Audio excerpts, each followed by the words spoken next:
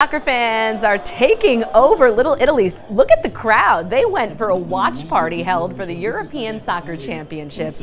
And News 12's Heather Fordham is there now. Heather, how are the fans feeling? Well, Amanda, it was a sad day for Albania fans as they lost to Spain 0-1.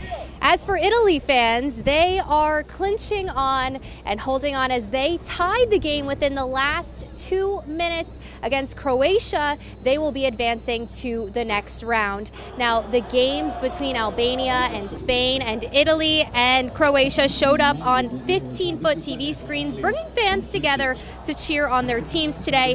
The Belmont Business Improvement District organized this watch party. They also held one over the weekend where Italy beat Albania 2-1. Now, despite that loss, Albania fans showed up to continue to support their team. They tell us this is a great way to bring the community together.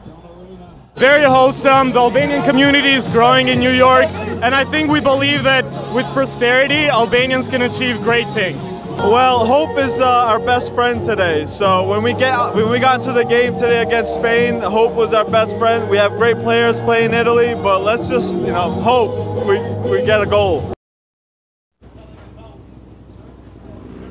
And if you are familiar with the Little Italy here in the Bronx, you know it's rich in culture for both Albania and Italian restaurants and businesses alike. So the bid is hoping parties and events like this will bring more people out to Little Italy to get a taste of both the Italian and Albanian culture. Reporting from Little Italy in Belmont, Heather Fordham, News 12, the Bronx.